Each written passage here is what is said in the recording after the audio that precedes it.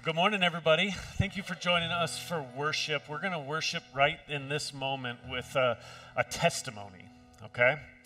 A testimony is another form of worship. As we lift up God's name, we praise him for what he has done. And this past week, we got to witness him at work through VBS here at our church. VBS is churchy language for Vacation Bible School, which basically means a whole lot of fun and a whole lot of craziness and a whole lot of color and way too many kids making a ruckus, and we give God all the glory. So I'm hanging on, I'm clinging to this coffee cup this morning because I'm exhausted from all the fun we had this past week, as we had over double the number of kids and families that we had last year for our VBS, and so praise God for that.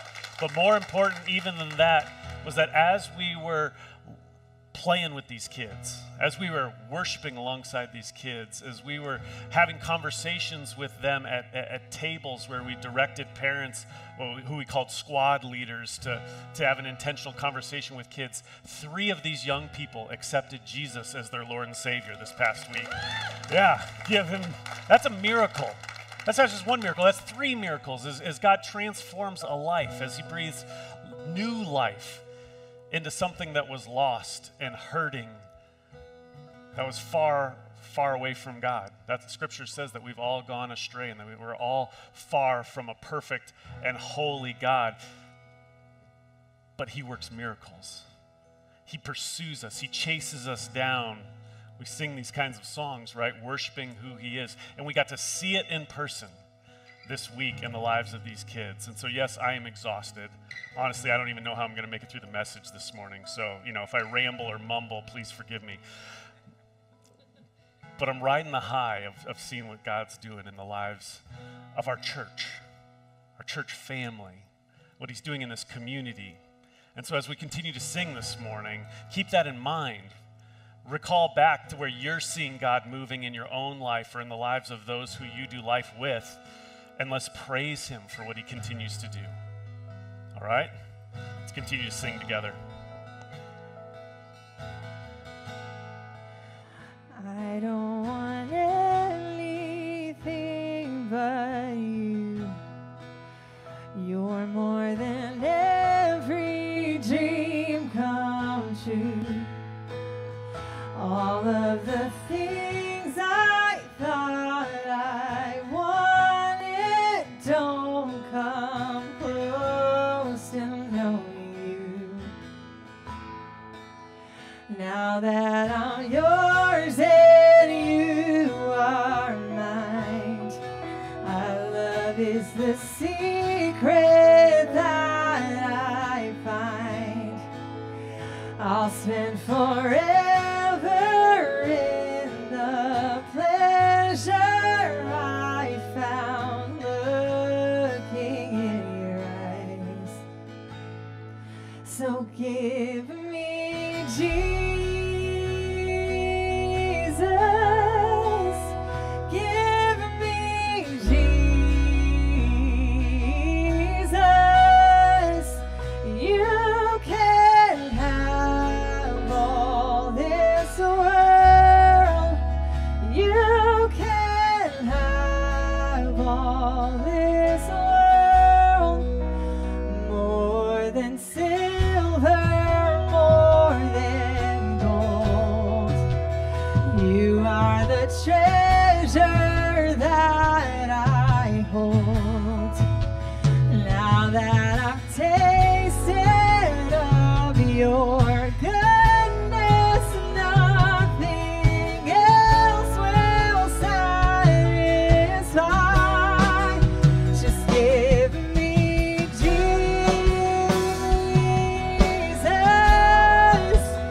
Give me Jesus.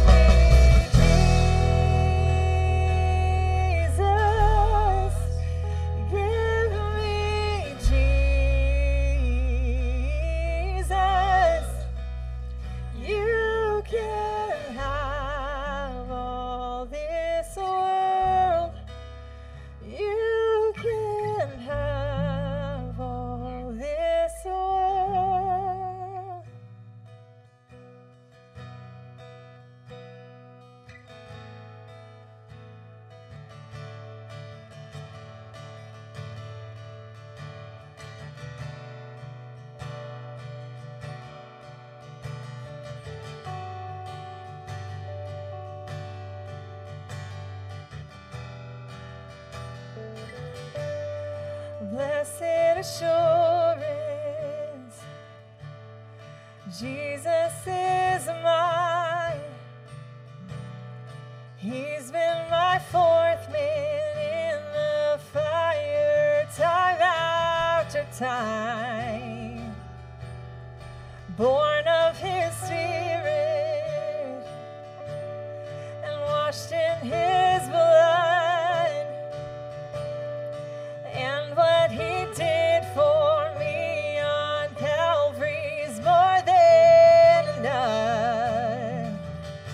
So I trust in God, my Savior, the one who will never fail. He will never fail. Oh, I trust in God, my Savior, the one who will never fail. He will never fail.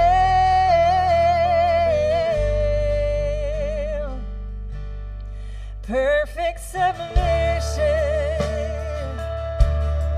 all is at rest, and I know the author of tomorrow has ordered my steps. So this is my story, and this is my song. I'm praising my risen King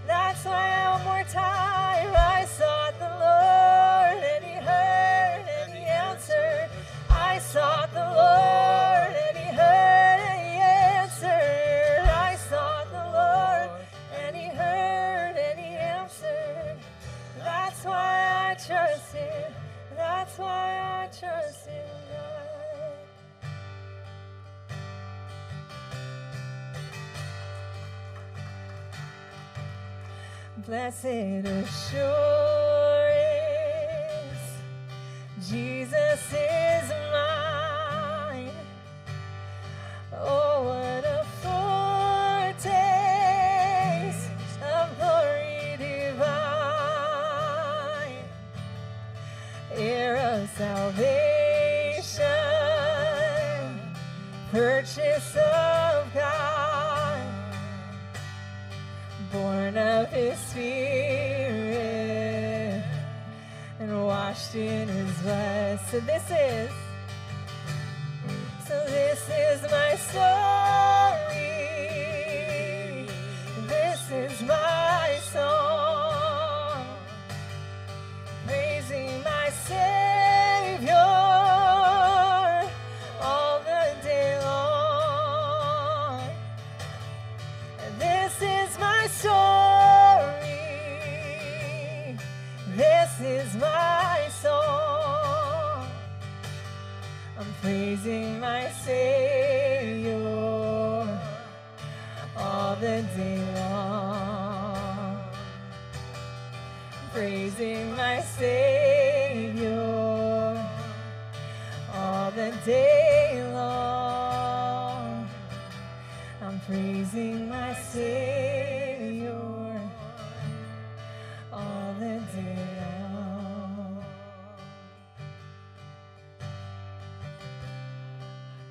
Father God, this morning we just pray that your name is just lifted up in this place. God, we praise you for what you did this week. We praise you, God, for what we know you're going to do this morning. And God, we praise you for just everything we know you're going to continue to do. God, may our lives just be a testimony of how awesome you are. In Jesus' name, amen. Amen. You guys can be seated. If you're a kid, you can head on out with Roberto right now to class.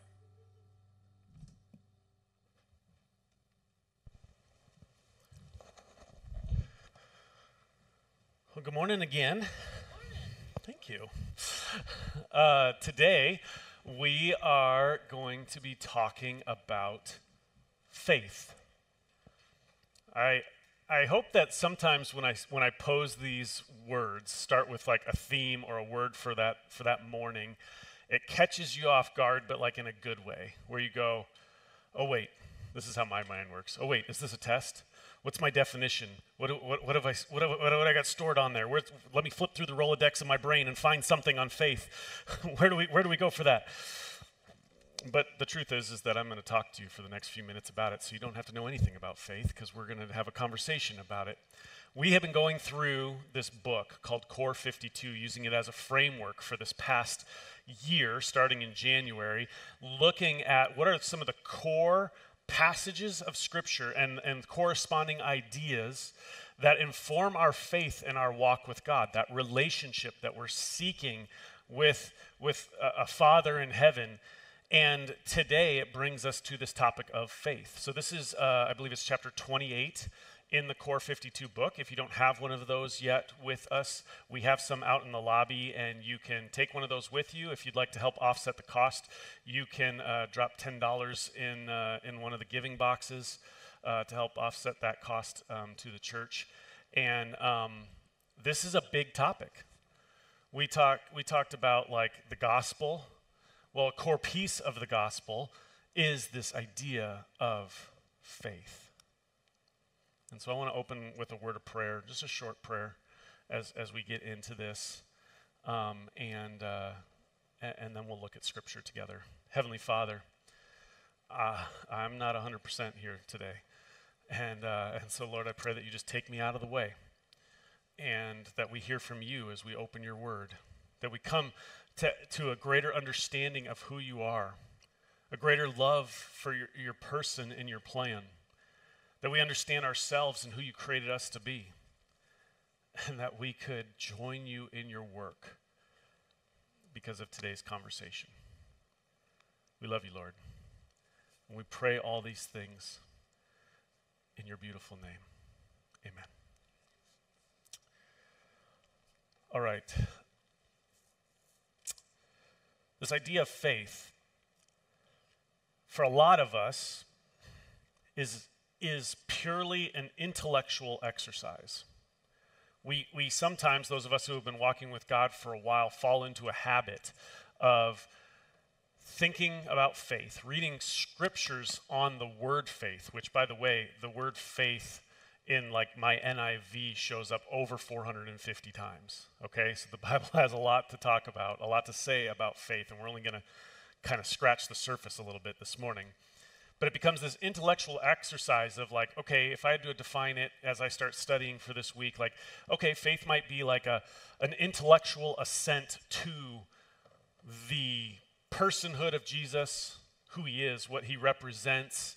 It might be like a coming to agreement with the wisdom of Scripture. We might think of faith as some sort of like understanding of God, or even a almost like a intellectual contract of, okay, I am going to choose you, God, and put my faith in you in return for eternal life. But when we look at what Scripture has to say, those kind of intellectual only, right, that narrow little view of what faith is, doesn't fit with the rest of what we see in Scripture. In the book of Hebrews, chapter 11, it's kind of called like the Heroes of Faith chapter. It has that nickname in some church circles because it goes through like a chronological order of these stories of Scripture, talking about different people who by faith did ... And if you look at that story, I mean, in that chapter, like that word faith starts to look a whole lot more like a verb than some sort of intellectual exercise. It looks like it takes like action, movement, but that kind of makes us Christians uncomfortable a little bit, because we know that we don't come to faith by some sort of action of our own. We don't get to like somehow initiate some faith. Scripture tells us that actually faith comes from hearing, that we've heard about God, that he has influenced our lives, that he has made himself known to us or revealed himself to us, and that's where faith can begin from. It's more of a response. Or that sometimes we get uncomfortable with faith being some sort of an action because we start to wrestle with, well, it says that God's grace and his gift, and this gift of eternal life, is freely given to us, and that it's not something we can earn. And so if we start wrestling with this idea of faith and we somehow think it's an action, then it starts to sound like we're somehow maybe earning some sort of salvation or earning some sort of relationship with God. And that's counter to Scripture as well. Some people try to define faith like it's some sort of like affection, right? A lot of our songs that we sing have this affectionate kind of tone or nature to these songs as we're singing about who God is. And so some people would define faith as like a feeling, an affection, a love, an admiration for who God is and what he has done. But faith is bigger than that. I would say that yes, it actually encompasses all of those three things, but it goes even beyond. It goes beyond that. I mean, we're talking about a spiritual reality, and so we can't just confine it to some physical action we take or some intellectual pursuit we make or some like emotion or feeling that probably is a series of chemical releases within our body. We have to remember that we are spiritual beings in addition to physical. That there's like this marriage in who God created us to be. As we bear his image, as Scripture says, God is spirit, and so are we. And so we're going to dig into faith across the Old Testament and the New Testament with a bunch of scriptures today. And I'm going to have to lean on that Scripture as we try to wrestle with this. And this will be kind of a wrestle today. I'm going to have to lean on that Scripture in order to let God speak through his word. And so as we're looking at these scriptures, allow yourself to be challenged. Allow the Holy Spirit maybe to whisper something into your consciousness that you hadn't thought of before. That in itself is an act of faith, to say, I'm going to listen. I'm going to listen. Okay? So today we're gonna actually talk about Noah. Abraham is usually the one that like gets kind of all the press when we start talking about faith. Okay? But we're going to look at Noah today. Love the story of Noah. I'm hesitant to put my label like as favorite or something like that on it because it is a disaster. It's an epic story of evil being conquered and punished. It's an epic story of the world being destroyed and remade. I mean, this is like, beyond Hollywood movies kind of epic stuff in this story. And we're going to look at it because we get to see more of Noah's actions than anything else, and we can glean a lot from it. Okay? So we're actually going to start in the book of Mark, but we're going to get to Noah's story in a second. If you want to turn with me to Mark chapter 1, it's actually where we started, I believe, last week as well. We're going to look at Mark chapter 1, verse 15 first. It says, "The time has come." This is Jesus speaking. He's beginning his ministry. He says, "The time has come," he said. "The kingdom of God has come near. Repent and believe the good news." Now, you might not scribble the word faith next to that verse in your Bible, but that's what Jesus is talking about here. He is talking about a vision for a future that we can put our hope in. The kingdom of God has come near, right? He's referring to himself, right, the author and perfecter of our faith, and he's telling us what we can respond, how we can respond to him with these words, repent and believe. Now, a lot of us, at least me maybe I don't know, I guess I'm assuming too much. I don't know where you land, but I would normally maybe use that word faith as a synonym for believe. I might kind of swap those in. But as I'm studying scripture this week, I find that there's like this dual nature to this idea of faith that includes not, like I said, not just that affection for God and acknowledgement of what he has done and like, a sign on the dotted line, hope that he's going to do what he said he's going to do with this whole believe part. But then it also says repent. And a lot of us, when we hear that word repent, think stop doing bad things. Right? We almost shudder when we hear that word because we're like, ooh, ouch. But the way it's often used in Scripture is that you actually turn to something new. We are focusing on the old, but the connotation of the word repent is that there's something better to pursue, something better to go after, someone better to follow, someone better to pledge your allegiance to.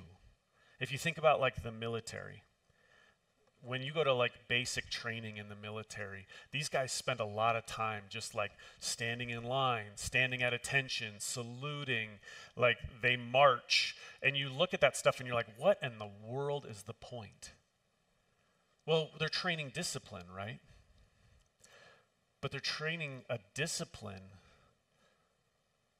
with or coupled to an allegiance to the right thing.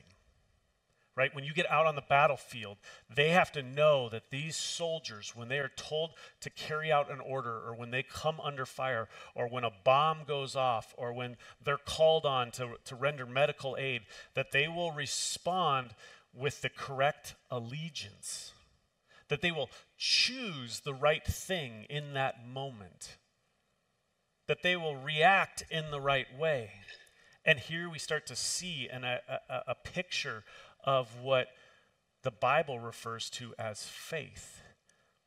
Because faith is beyond just that cutesy, warm and cuddly, fuzzy feelings of affection, or just an intellectual exercise of saying, yes, I agree with those principles, or something like that. It is an allegiance to a new Lord.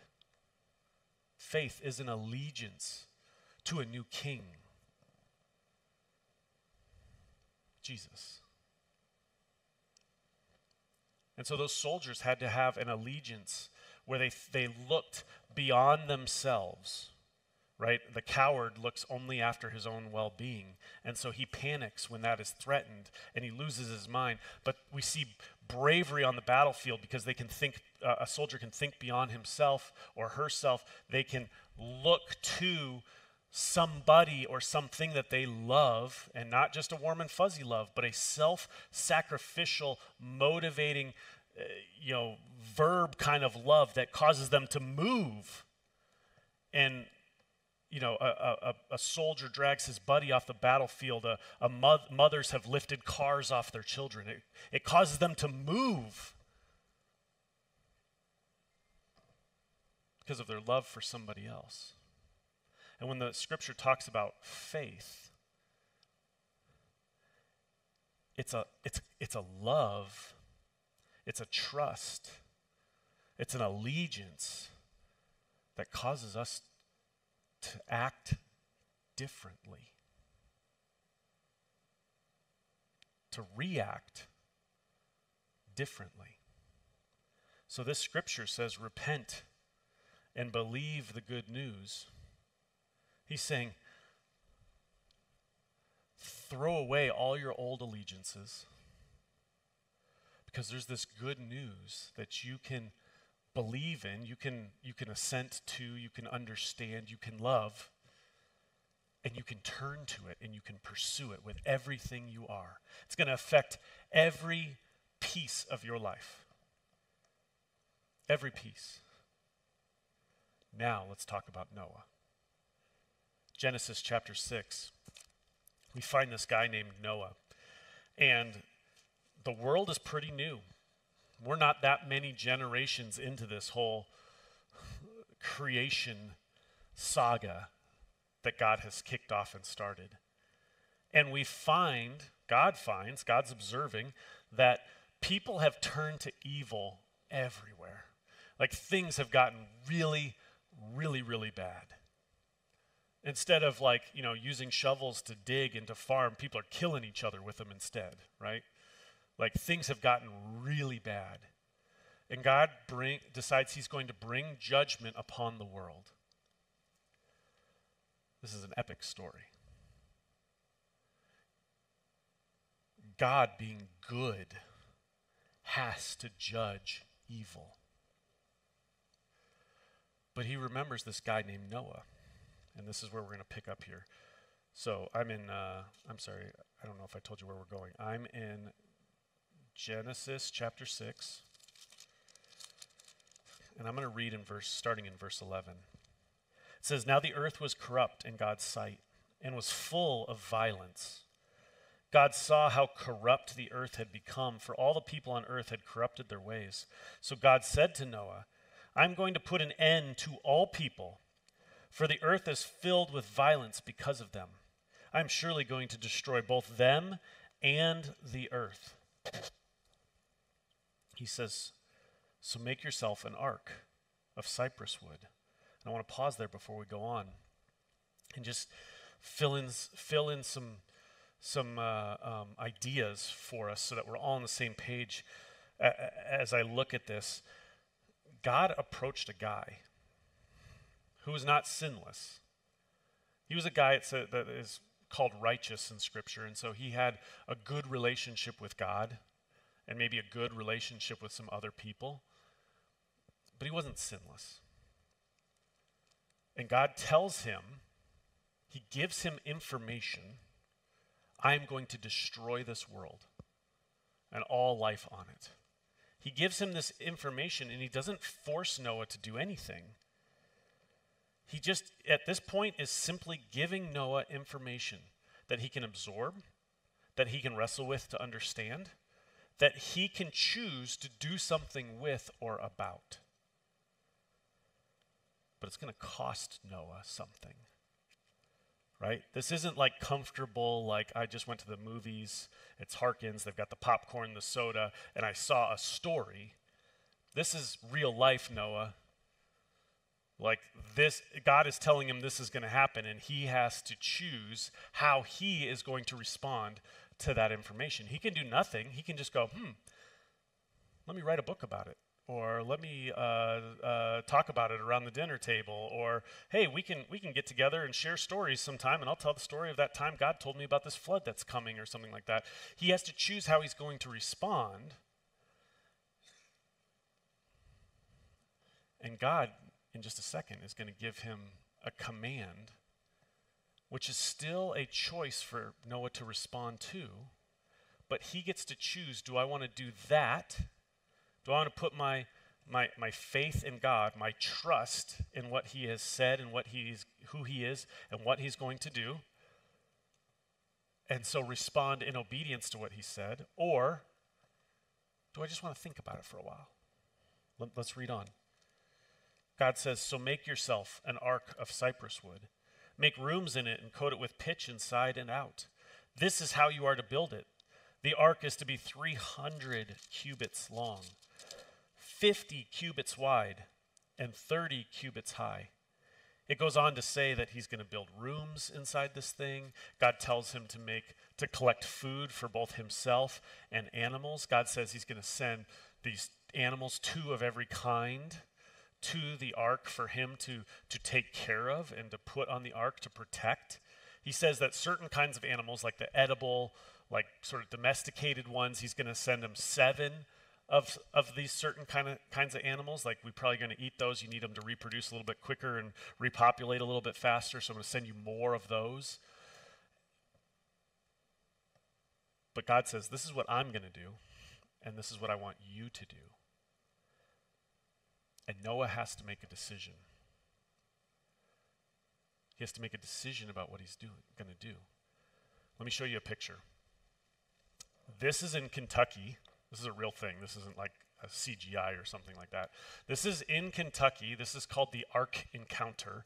They have a zoo at this place, and some Christians have done a lot of research on like what is the length of a cubit.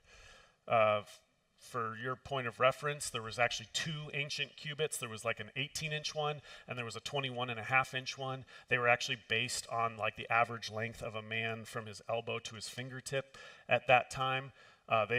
They built this one off of, I think, the smaller number as like a conservative estimate, but likely it was actually built off of the 21.5-inch cubit because Moses wrote down this account. And when he wrote it down, he was writing to people who had grown up and lived in Egypt. And the Egyptians used what was called the royal cubit, the 21.5-inch cubit. So when they heard it, he didn't say, hey, we're using the small cubit. He just said, we're using the cubit, and they would have thought the Egyptian cubit. So it could have been even significantly bigger than this one, than this ark here. If you look down towards the bottom there's this ramp, and below the ramp, you can see 2 people standing there for a sense of scale. This boat is enormous. I'm going to call it a boat, but it's really a ship. Prior to them building this ark here, there was a lot of skeptics who thought it wasn't possible to build a wooden boat of this size because the sheer size of it, they thought that like wooden timbers and things wouldn't be able to actually support it. They thought it would, break into pieces. Like, that's like legitimate debate out there. This boat is significantly bigger than anything that we have seen, like, in the colonial period when the early settlers were coming to America and were sailing over, and these wooden sailing ships and stuff like that. This thing is significantly bigger than anything from that time period. This is an epic story. God tells Noah, build a boat. He gives them some dimensions that probably they hadn't seen in his day either. he gives him this quest to go. I don't know how wealthy Noah is, but that had to have cost some time and money to put together, right? Like he calls him to do something crazy. Crazy. He calls him to do something wild and outrageous, and Noah has to choose how to respond. He has to choose how he's going to respond. God says, build a boat. Because this flood that's going to cover the entire surface of the world is coming. And if we're honest with ourselves, most of us would be like, yeah, I don't see that happening. That's a cute story, right? That's the way we tell this story to kids all the time, and you can find all kinds of pictures online of these little like bathtub arcs that are so cutesy with like, some animals sticking with their heads out, and it's almost comical. It's cartoon-esque. That's no cartoon. That's serious business.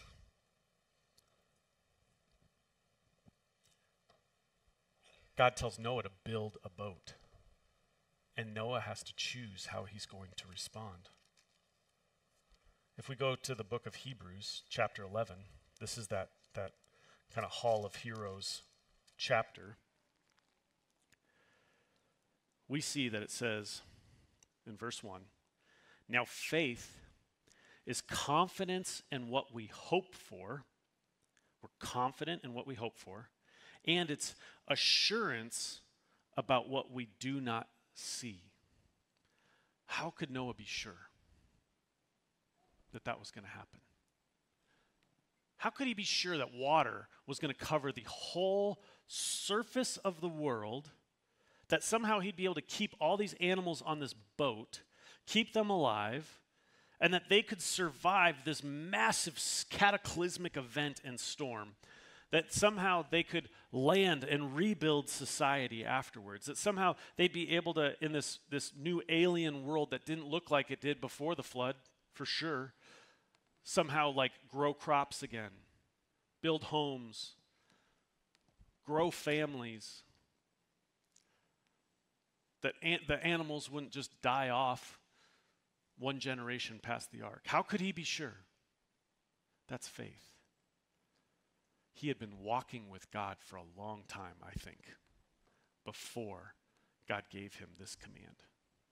Right? God knew Noah. He knew Noah was righteous, meaning like they had a relationship with one another. Noah had been taking little baby steps of faith long before he asked him to build an ark.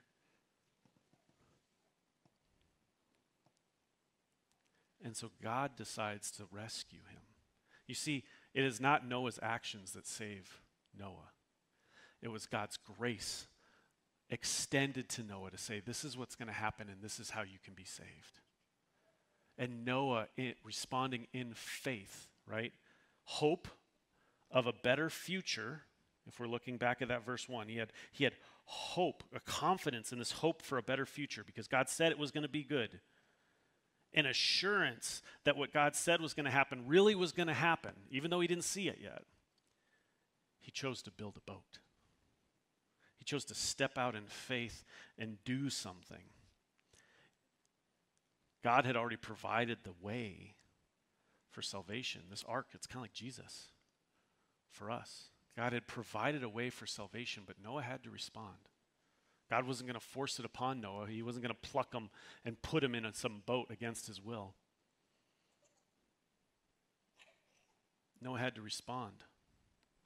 And the building of the boat, even though it seems like this massive thing, it took a long time.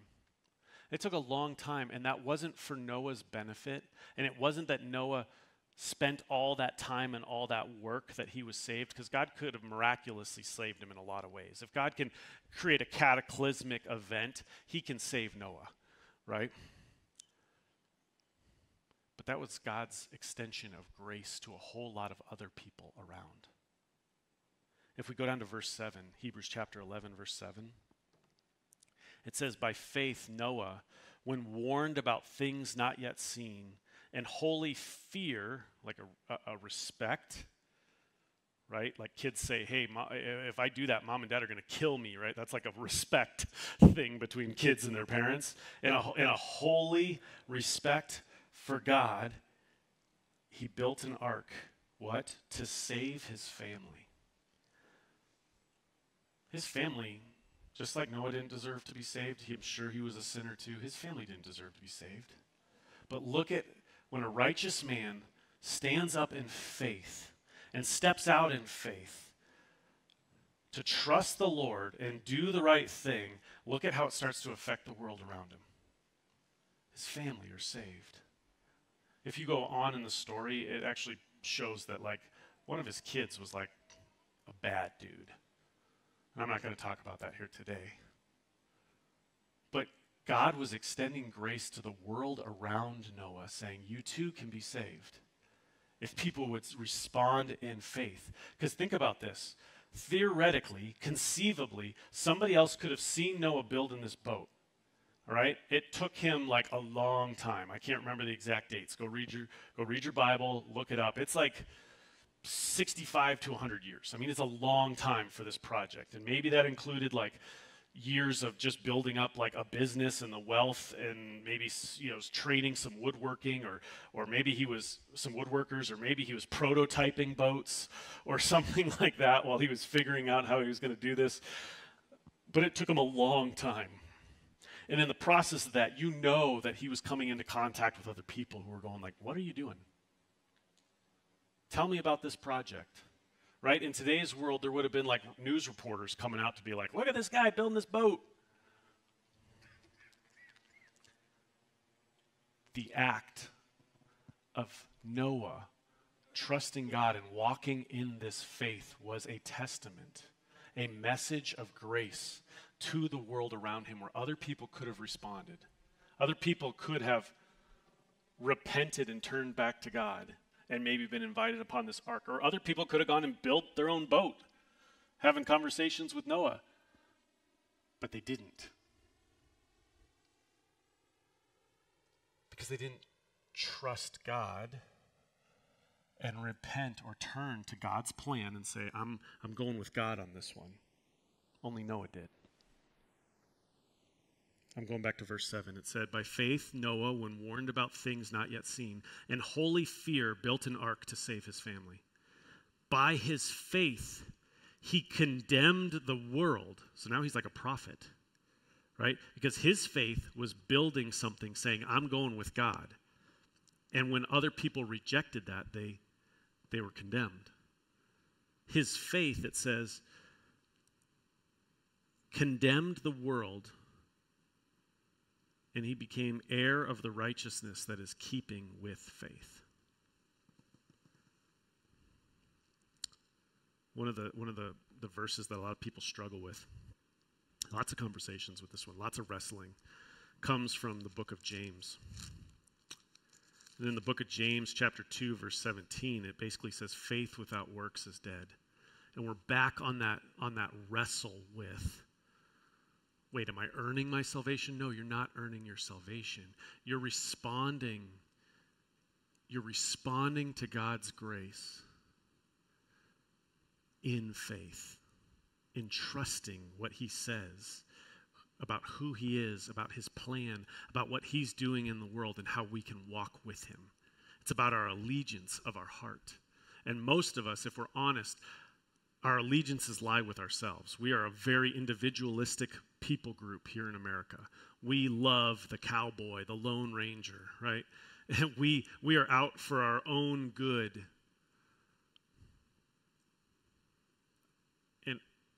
And I know we are. Like, if I could confess to you guys a little thing, and I know this sounds silly, but go with me. I picked something little and silly to confess intentionally in this moment. There's been times where I, just threw something in the recycling bin that maybe wasn't recyclable. Because it was convenient. Because maybe I didn't want to put my shoes on to walk across the rocks to get all the way to the other side of the can where the trash can was. Or because I didn't want to see it laying in my yard because the trash can was already full, so I just chucked it in there.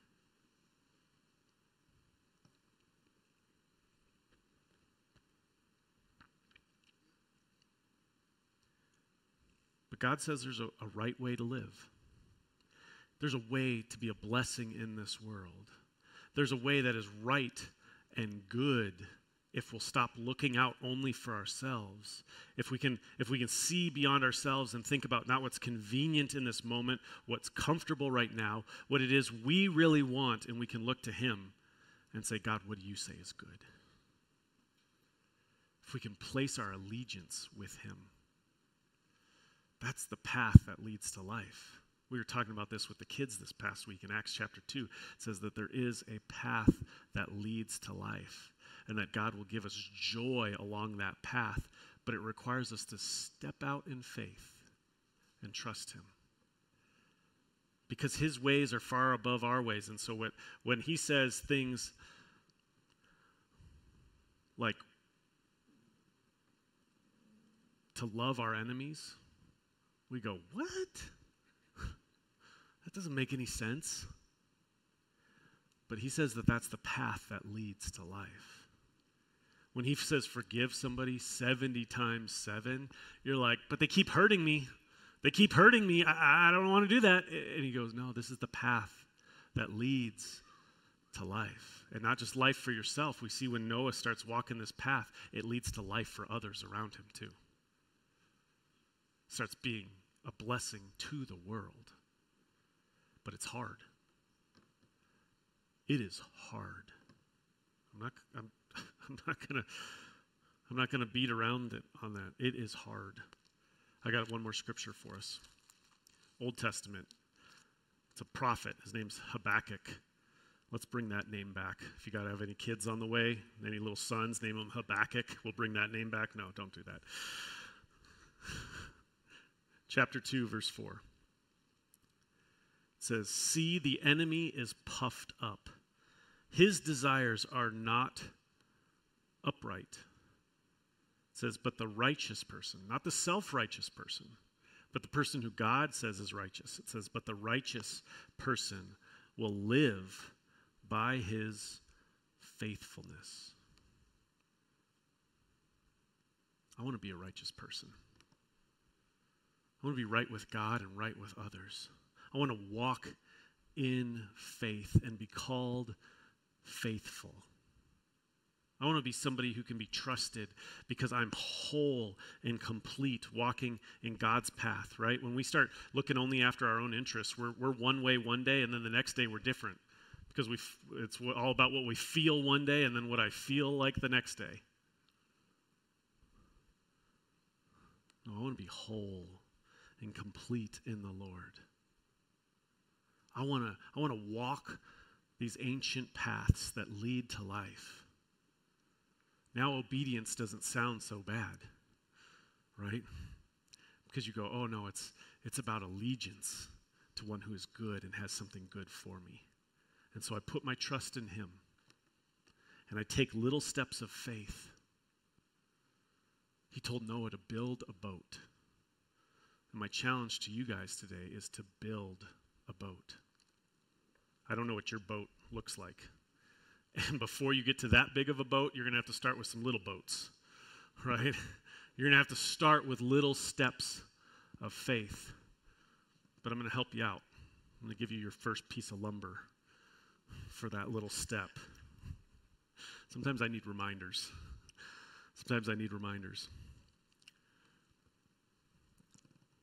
So what is your step today? Maybe God is calling you to share your faith with somebody in your workplace, that your act of trust would be a blessing, bringing the Savior of the world to the place where you work or to your friend circle. Maybe an act of faith is for you to finally forgive that person that has hurt you. Maybe the act of faith is to let go of something you've been holding on to or someone you've been holding on to so tight for so many years that it's getting in the way of your relationship with God. What is your step of faith? I'm going to pray for us right now because we're going to ask the Holy Spirit to reveal it to us. Just like God spoke to Noah, he impresses things on our minds and in our hearts. relationships that need to be patched up, but it's going to cost me something. I might have to swallow my pride, right? Things that where I wrong somebody and I need to go make it right. It's going to take a step of faith. That in the long run, right, as we put our sights on things that are not yet seen, we can trust in Jesus that this is the right step for me today as I build my boat. Build a boat. Heavenly Father, right here in this moment, right now, reveal to us, each one of us in our hearts, what our step of faith is today. Maybe you're asking us to go start a business, but it's scary, it's risky, it's difficult to do. Maybe there's a ministry that you're putting on our hearts that we've been ignoring for a while, that we ask that you bring to our minds right here, right now, because we can make a difference in the world. We can right injustices. We can help those who have been forgotten or beaten down. Maybe you're asking us to forgive somebody here today. Maybe you're asking us to just commit to sacrificially serving somebody in love who we've been neglecting for far too long. Maybe you're asking us to embrace the people that you've put in our lives, that you've called us maybe because they're younger than us or they have some needs that we can provide for. Maybe you're asking us to step into their life and intentionally commit to that person today to say, hey, I'm going to walk with you. Even though it's going to be hard. Even though you might break my heart, I will walk with you. Maybe today is the day for someone in this room where you choose to finally say, God, I'm going to trust you with my life, with my fears, with my hurts, with my future. And I'm going to ask for your forgiveness for all that I have done in my life trying to do it my way.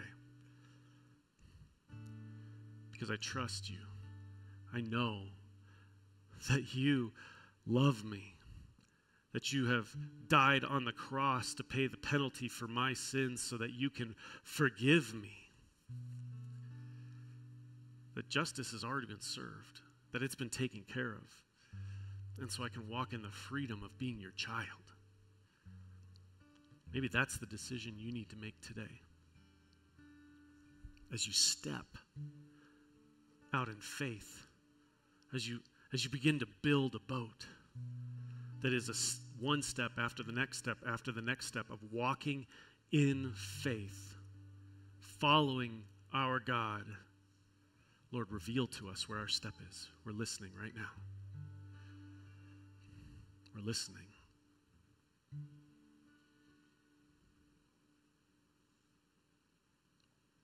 Father, we desire to be a people of faith. Find us faithful. Help us trust. It's scary, I know. You keep asking me to take another step to trust you more and more, and it's scary every time. But give us that kind of courage because of our love for you, because we're responding to your love for us, because we feel and have tasted that new life, and because we want to keep experiencing you. We love you, Jesus. We pray these things in your beautiful, precious name. Amen.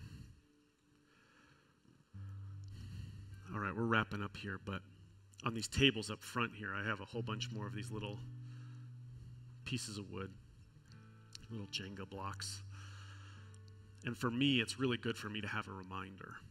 I've had these moments in my life, way markers that change who I am because of how I've experienced God. And so if he's putting something on your heart today, come up, grab a Sharpie, grab one of these blocks, and write down what your boat is.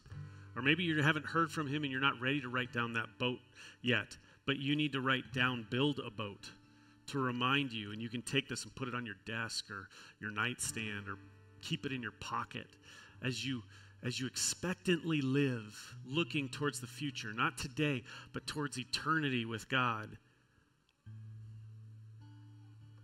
And so we trust him with our future, with our day-to-day, with our decisions, and we all work on building a boat.